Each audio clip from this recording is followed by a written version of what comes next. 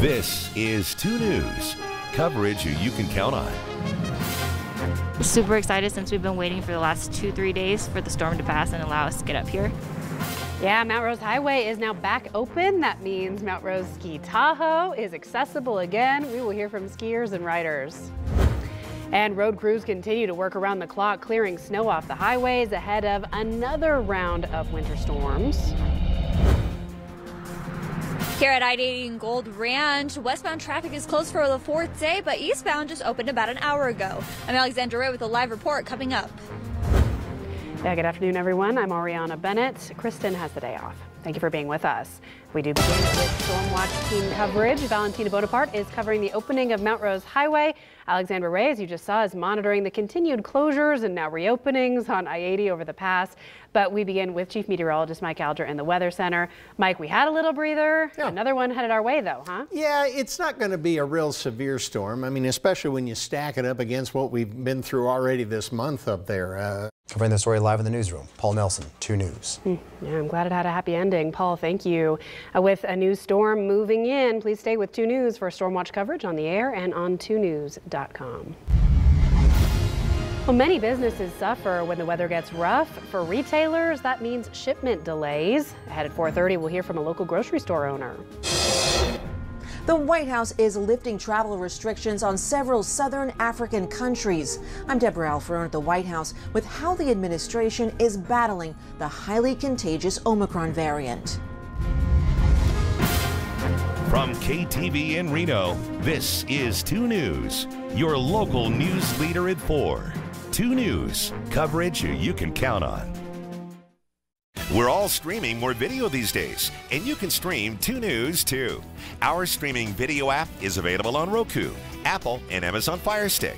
Just search KTVN on your streaming device to download our app and start watching today.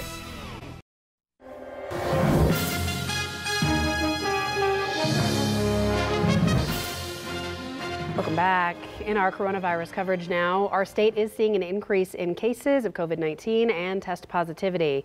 Nevada reported more than 1,500 new cases today and 25 new deaths. Well, we didn't see a lot of activity today. We did see some cloud development here and there with minor breaks, even a couple of little tiny sun patches. We do have one more system coming through tonight and tomorrow. Both on the air and on 2news.com.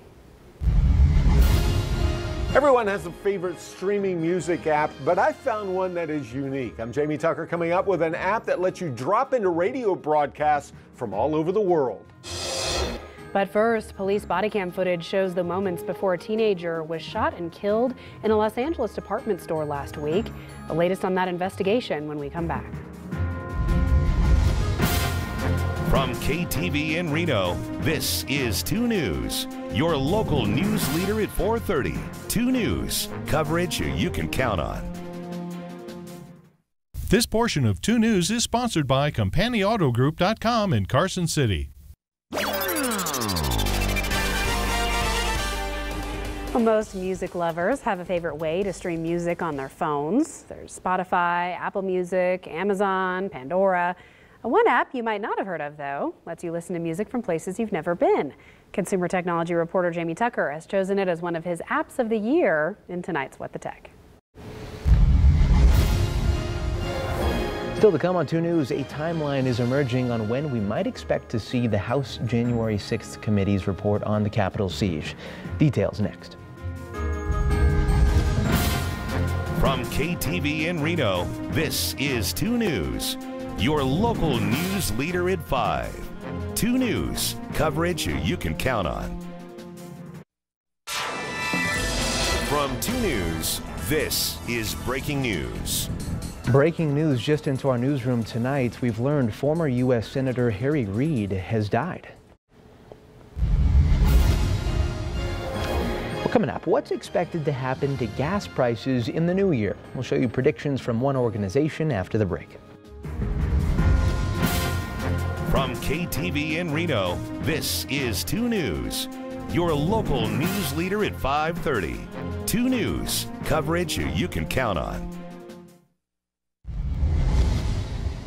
As we look around the nation, you've probably noticed gas prices are going down a bit, but will that trend continue? Health Watch, sponsored by Renown Health.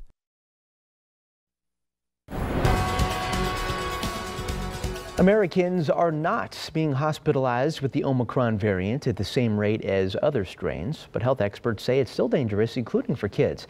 Let's get another check-in on the roads now with our traffic reporter, Nena Godinez in the More FM Traffic Center. How are things going out there now, Nena? Thank you, Ryan. Even though traffic is light to moderate in Reno, Sparks, and Carson City, be cautious. There is a road hazard as you come across northbound 580 and Mill Street. That's traffic. Now, here's Chief Meteorologist Mike Alger, broadcast certified by the American Meteorological Society. Whenever we get to the point where we're going to be seeing maybe some precipitation, I will swing the camera around to our backyard lantern here that kind of shines over our parking lot. Now, here's tonight's sports with Andrew Nepson. High school basketball tournaments aplenty during the holiday season, but there's nothing quite like the one over at Sparks High, don't you think?